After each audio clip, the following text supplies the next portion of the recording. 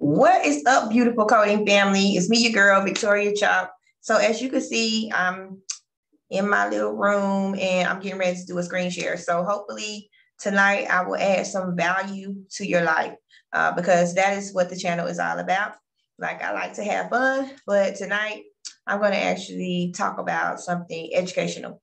So we'll talk about an operative report tonight. So the video is how to code an op report. Okay, so this was requested by one of my subscribers, Miss Brenda Whiteside, who is one of my oldies but goodies. She was around when my channel first started out, as a lot of you were. And I really appreciate all you guys. So let me go ahead and share my screen, okay? So here we go. Can you guys see my screen? I hope you guys can see my screen. Let's see. Why am I not in the screen? I guess you guys can see my screen. I'm assuming that you can anyway. So, okay, so tonight we're going to talk about an operative report. And I'm trying not to make this video too long, you guys, although you really, really need this, because if you are preparing to take your CPC exam, the format of the CPC exam actually will be a lot of this. Which is operative reports and coding scenarios and reading through the report and picking out the CPT codes and picking out the ICD-10 codes. A lot of that exam is this way. So you need to understand this. So I'm going to tell you like my little spiel on operative reports. So if you're going to be doing this type of coding, you would be a surgery coder. Okay. So currently I'm not a surgery coder. I'm an outpatient coder, but surgery coder is like a small little carve out of outpatient coding. Okay. And normally when you go to a facility, they have a set or a select group of coders who just do outpatient surgeries. Okay. That's how it normally is wherever I have been. That has been my experience. And normally that is how it goes. So I don't really do a lot of the outpatient surgery stuff. Have I done it before? Absolutely. That was one of my first jobs starting out. I was an orthopedic surgery coder 1. That was my very first job that I had the title as a coder. Okay. So it was probably, I want to say, the hardest coding job I've ever had as well. Okay. Because coding this stuff, it's not easy. Okay. So let's go ahead and jump right into this because I don't want to make this video past 30 minutes. So let's just pray that I can not make it that long, because after it passes that time, people start tuning out, and I don't need you to tune out. I need you to tune in and learn this. Okay. So I'm going to link all the stuff that I'm talking about to the note. Okay. So you will see, like, I'm going to link this note that you see on the screen. It will also be linked down there. And I'm linking 2 other additional things that I pulled from the Coder's Desk Reference from my encoder. I printed that, and I'm going to link those 2 notes as well, so you can see what I'm talking about. So anyway, this is the trigger point. The patient has a right ring finger trigger digit. So he has trigger finger in his right ring finger, which is the right 4th digit. Okay.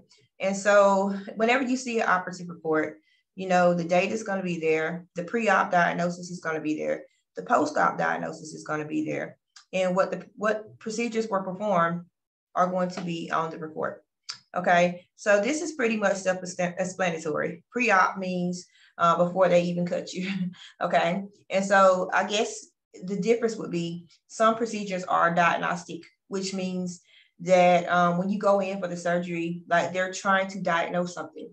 Okay. So in those cases, the pre-op and the post-op diagnosis might not be the same, as in a patient with a lump in the breast, a female with a lump in the breast. You know, pre-operatively, it would be a lump in the breast, but maybe after the surgery, post-operatively, they might find out it's cancer. Okay. So then these 2 diagnoses here would be completely different from each other. Okay. So that's that. So then you have what they're going to do, which in this case, they're doing a right ring finger A1 pulley release. and a right ring finger digital block. So apparently this is working on the fingers. So this is an orthopedic doctor doing an orthopedic surgery, okay?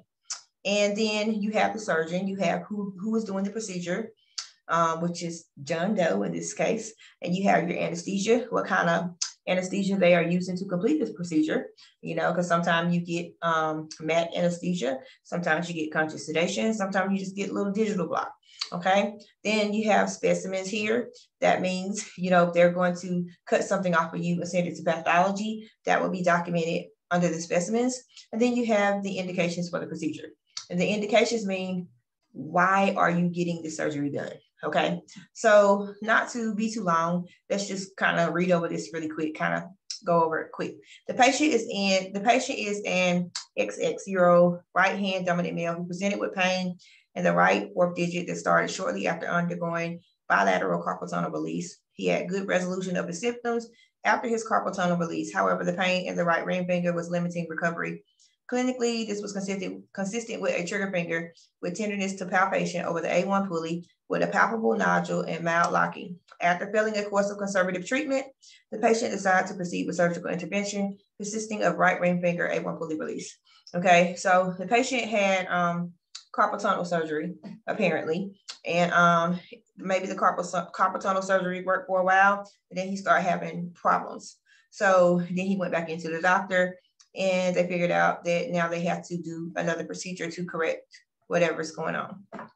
So now he has this trigger finger, okay? So then you come down here to the operative findings, and that's just kind of, you know, what they found during the operation, okay? And then you have the description of the procedure, which is very important. So I'm going to tell you that coding surgeries can get very confusing because normally, like if I was going to code something, if I was coding this note, I would go right here first and I would look and see what is being done. And then I would go ahead and get out my CPT book and start looking up my procedures. So you would need this book to code procedures, which is your 2021 CPT book, okay? So in this case, I'm going to tell you how coders can go wrong and how confusing surgery can be, all right? And you have to be careful because, again, this is a procedure, okay? So we're looking for procedure terms. So in this case, release is the key word because normally when you're looking up these words, it's a keyword that you're going to look up first, just like when you're looking up an ICD-10 code and you have heart failure. You know, you're going to look up failure. Failure is the key word, and then you'll look up heart. The same thing with procedures. So release in this case would be my keyword. So for laughs and giggles, look up the word release. Okay, but this can be confusing, and this is why you can't just look solely right here to try to figure things out. You have to actually read this whole note, and that's why coders get paid so much money. But just look up the word release. Let's just do that. Look up the word release. Let's do that really quickly. And then you're going to learn a very valuable lesson. Why you can't just look up a word and go with it. So if you look up the word release, you're going to see that you have a lot of terms under the word release, starting with the word capsule and ending with the word tendon. Okay, so we know this is a release of the A1 pulley. Okay, and so what is the A1 pulley? And that's why anatomy and physiology play a great part in medical coding. So we know if you go down and read the note that they're incising around the MP flexion crease, okay? MP flexion crease means metacarpal phalangeal. So it's like a joint, right? Like a joint, like a tendon, you know? So if you try to go and look up the word release, well, if you look up the word release and you try to find A1 pulley, number one, you're not going to find A1 pulley under the word release. You're just not if you look that up in your CPT book. And even if you try to say, hey, you know, the A1 pulley is a part of the metacarpal phalangeal joint, you know, you don't even see Well, you do see metacarpophalangeal joint under release, but that still is not going to land you on the appropriate code because that's 26135. Now, I got something to say about that, but that's still not the appropriate code. So what you have to do is figure out under here what is going on, okay? So you have to read operative reports. You can't just skim over the note. Like, that doesn't work. You have to really figure out what's going on. So right here, it tells you that a transverse incision was created in the MP flexion crease, okay?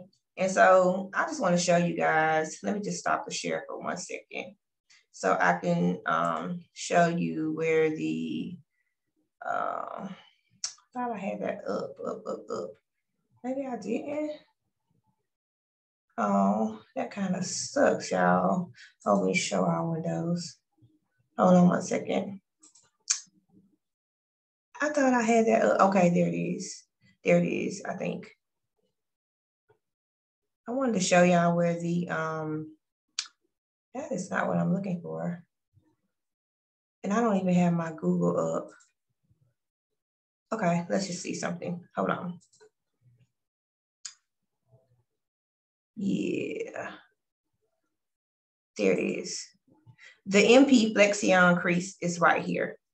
It's this little part of the hand. So I just want you guys to see like what part of the body that the surgery is actually being performed on.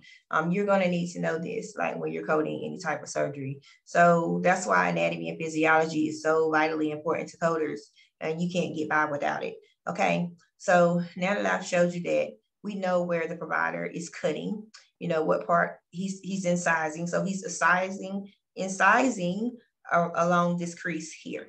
Okay. I just wanted to show you guys that. Now, let me get back to my note. Yeah. Okay. So now we know that he's incising around that particular joint, you know, overlying the fourth ray. Dissection was carried down through the skin and subcutaneous tissues, and a combination of blunt and sharp dissection was utilized to identify the flexor sheath. The digital nerves were retracted to either side of the sheath, and the A1 pulley was exposed. It was completely incised from its most proximal extent distally into the most proximal aspect of the A2 pulley. The palmar pulley was also released. The flexor tendons were retracted from the womb with a Ragnell retractor. Mild degenerative changes were appreciated. A small amount of synovitis was sharply incised. So the two key words that you need to focus on is incision and probably the word excised. Okay, so when you're reading operative reports, you can't just depend solely on here, because as you've seen, when you try to look up the word release in A1 pulley, you couldn't find anything, and that's going to happen to you. Okay, and so you will need to go in your CPT book and look up the word incision. Okay, so just go in your CPT book and look up the word incision really quick. Incision. If you have your 2021 book, it's going to be page 1074 in the back of your book. So when you look up incision, you're going to go to the body part, which is finger, and then we're going to look up tendon sheath. Okay, we're going to look up tendon sheath because this is where the provider is operating on. This is what the provider is operating on. They're identifying the flexor sheath. So you're going to look up again, incision, and then finger, and then tendon sheath. And there is your keywords in the note. So, you know, you have to be like a detective and figure this stuff out. Okay. So once you do that, you will find that you have CPT code 26055. So I want you to go to 26055. Okay, 26055 in your CPT book.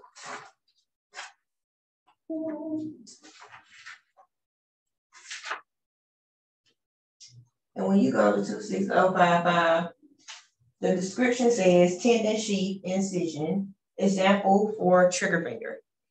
Okay, so that would lead me to believe that is the appropriate code.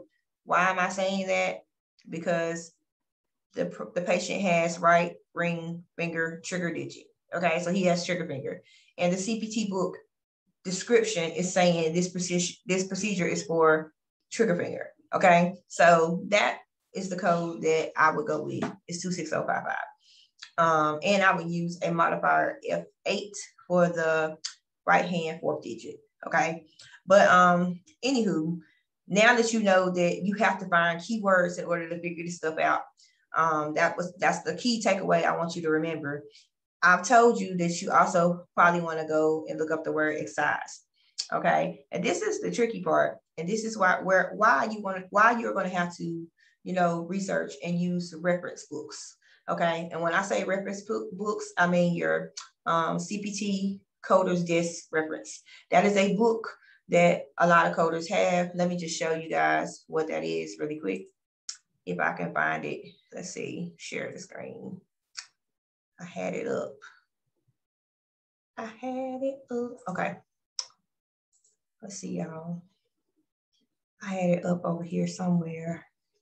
There, I think it's right here. Get off my screen.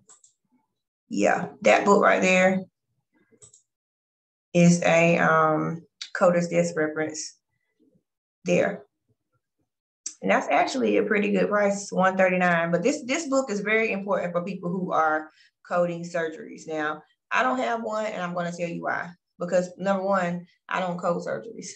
Okay, I'm an outpatient coder who does E&Ms, labs, radiology, all that good stuff. But procedures, I don't do a lot of procedures. Okay, but even if I did, whenever you start working at a facility, you will have something built into your software called an encoder, and the encoder has this book built into it. Okay, and so that's the reason why, you know, most facilities nowadays don't even waste their time buying people these books, because their software has the books already built into it. Okay, so I'm just saying, but this book is actually like a diamond. Okay, for real. Because when I was an orthopedic surgery coder, I leaned heavily on this book, because what this book does is give a description of each procedure in the CPT book. Okay, so you can compare and contrast. So you can look at that note and then look at that book and look at the code and see if what that book is saying matches what that report is saying. And that's how you can kind of figure out, well, is it this code or is it that code? Okay, so anyhow, I relied heavily on that book when I was coding ortho. So I just want to show you guys something real quick. Let me get back to my note and I'm gonna wrap this thing up. Let's go back over here to this procedure. Okay, so anywho, as you can see, if you read down a little bit further, it says a small amount of synovitis with sharp size. Well, a small amount of synovitis with a size means they're taking something off. Okay, so they're removing something. So again, you would think, well, that's another procedure, because if you are familiar with your med terminology, you know itis, synovitis. Itis means inflammation, and that would be inflammation of the synovium. So something was inflamed and they took it off. Okay, and so that could be a procedure, but you want to make sure, you know, that you are correct in coding that. So when I first looked at this, I was thinking, well, that's like 26135, because is it a synovectomy? Because ectomy means removal of the synovium. So the removal of the synovium is 26135. So at first I'm like, that might be right. But I'm gonna tell you why it's not right. It's because you're gonna look at your Coder's Desk reference and you're gonna see if that procedure 26135 actually matches what this is saying. That is such a small, short sentence. Okay, a small amount of synovitis with sharp size, blank. You know, they're not saying anything else about it. So let's just see what the description for 26135 says per the Coder's Desk reference. Okay, and so I pulled that up for y'all. Let's see, share my screen, and there it is. Share. Okay. The code 26135 per the Coder's Desk reference means the physician removes the synovial membrane from the metacarpophalangeal joint, releases intrinsic musculature, and reconstructs the extensor hood. The physician incises the skin overlying the affected joint and dissects down through the soft tissues to the joint capsule. The joint capsule is incised and the synovium, the inner membrane of the articular capsule that lines the joint cavity, is removed. Intrinsic muscle contractions are released by exposing the extensor aponeurosis and incising the fibers at their insertion down into the tendon with a parallel incision while preserving the transverse fibers. The adequacy of the dissection is tested and adjusted before the remaining flat part of the extensor hood is resected. The incision is closed with running sutures and a plaster splint is applied to hold the metacarpal phalangeal joints in extension, but allow full movement of the interphalangeal joints. Report each finger separately. So that is a big, long description for 26135, which is the removal of the synovial membrane. Number one, they didn't say they removed the whole synovial membrane, okay? And they didn't give me any description in that provider's note that looks like this. So when I got to thinking about it, should I code that? Because I use my coder's desk reference, I would have to say, no, I would not code that, all right? So now let me just stop the share for that and show y'all guys one more thing. Okay, now I'm going to show you the coder's desk reference for the other code. Okay, if I can find it. Is it here? Yeah, that's here. Okay, 26055. The physician makes an incision in a tendon sheath to release tension in the tendon. For example, this procedure would be performed to relieve trigger finger. Okay, the physician incises the skin overlying the tendon and dissects to the tendon sheath. The sheath is incised lengthwise. The incision is sutured in layers. Okay, so that procedure matches perfectly for what this note is saying. Okay, and so the main point, the main takeaway why I tried to show you guys those two inserts out of the coder's desk reference is that this book can actually help you figure out surgery codes. And you really either need this book or you need a freaking encoder, okay, to figure things out. So the correct code again is 26055, but I just wanted to show you guys that. But again, another takeaway, you must read the note. It's no getting by reading this full note, okay? And that's the reason why, in most cases, surgery coders make more money as well because they have so much more to do. And I'm not a fan of this type of coding. But it is people normally people either like outpatient, they like inpatient, or they like surgery. You know, normally you don't have an outpatient coder who just loves surgery or a surgery coder who loves inpatient. Like everybody kind of finds their niche and they get in it and they stay in it. Okay, I'm just telling you the truth. All right. So anywho, let me get out of that and we're going to do one more thing and I'm going to shut this down. So as you can see, if you go back up to the top of the operative report, let's move back up there to the top. A1 pulley, is this it? Yeah. Let's move back to the top. This patient also had a right finger digital block. Okay. So if you try to go to the word block, just try to look up the word block in the back of your book. Let's see where that lands us. Because I'm trying to give you guys practice in how you actually look things up. Okay. So if you go to the word block, you don't see anything. There is nothing under the word block, okay? So you have to, you know, because I'm a seasoned coder, like I understand that a digital block is a nerve block, okay? I already knew that before I picked up a book or anything. Like a digital block is a nerve block. They are blocking the nerve so you won't feel the pain, okay? Okay, so you see that it's listed here under the anesthesia. Like this is the type of anesthesia. They're blocking that nerve so you won't feel the pain when you're getting the procedure done. So instead of looking up the word block, I'm going to look up nerve block. Look up nerve block. And see, that didn't tell you to look up the word nerve block. It just says digital block. So you just have to know that a digital block means nerve block. So look up nerve block, okay? And when you look up nerve block, you see the term injection. And so what you would want to do is go down to peripheral, okay? You want to go to injection, peripheral. Again, this note is not going to tell you to look there either, okay? And so peripheral means away from the center of the body. So peripheral nerves are any nerves away from the center. This is the center of the body. So apparently, if it's blocking nerves in your fingers, it's away from the center. And so that's why it's a peripheral nerve block. Okay. So the correct code for that nerve block would be 64450. Okay. So go to the book and look up 64450. And then we're gonna wrap it up because I think I've been on here too long and I still got work to do. But I want to add value to my channel because my channel is my baby and I made this channel. And I want to add value to the people that are on this channel. So let's see. So 64450 is a injection of an anesthetic agent and or steroid, other peripheral nerve branch. Okay, and so that would be the correct code.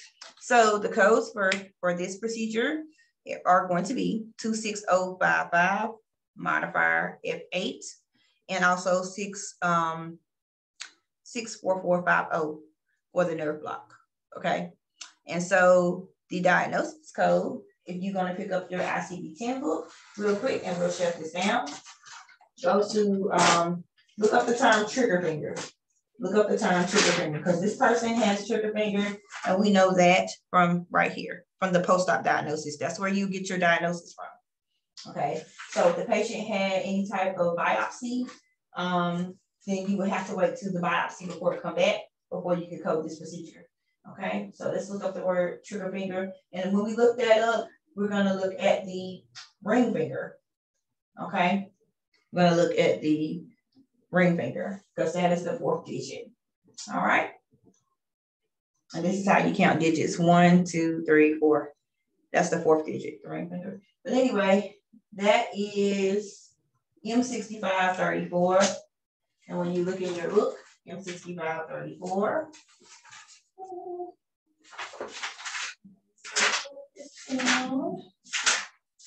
M6534. We get, I hope y'all are looking this up with me. Trigger finger, right finger. Okay, so it's going to be M65341. That is your ICD-10 code, M65341. That is trigger finger, right hand, 4th digit. Okay, so those would be your CPT codes and your ICD-10 codes for this procedure. So that is how you code an operative report. So the key takeaway, you guys, that I want you guys to know is that don't be fooled by just looking up the procedures. Don't think that you can just come here, look up this word, flip to the back of that book without going through that note. That's a no-no. It's gonna land you on the wrong code, okay? Another key takeaway, always do your research. Your CPT coder's desk reference is very handy dandy. If you don't have the book when you're coding surgeries, make sure you have the encoder. Because again, as you can see how I showed you guys the descriptor from 26135 and the descriptor from 26055, it lets you know like which one we were to choose, right? Okay, so that's another key takeaway. And you just have to be very detail oriented, okay? You have to read this note. That's it, period. Like you can't get away from it. And you have to know your anatomy and your physiology, right? You have to know your abbreviations. Like if you didn't know your abbreviations, you wouldn't know the MP stands for metacarpophalangeal, right? So that's the reason why coders have to take those pre-courses, their anatomy and their midterm. You're probably like, why we gotta take all that stuff? But this is why you have to take it, okay? That is exactly why you have to take it. But anyway, you guys, I'm gonna go ahead and wrap this up because I got work to do, honey. I gotta make my money. But again, I'm trying to add value to this channel and let you guys know that I don't play all the time, okay? Sometimes I actually like to come on here and teach you guys something, okay? So if you enjoyed the video at the end, let me know, and I'll try to do another op report because you will see this when you go take your CPT book. And then when you go take your CPT book, when you go take your CPC exam, I'm sorry, you'll see this type of stuff. Like this is what will be on it. So, and then you won't have no Google, you don't got no computer to be Googling it, honey. You just have to have this. This is your computer, okay? So I'm out of here, you guys, and I'll see you guys later on in the week. Gotta work, honey. Gotta make my money. I'll be back later. Bye. I hope I can cut this off. Let me stop the share. I always screw this part up. Okay, stop.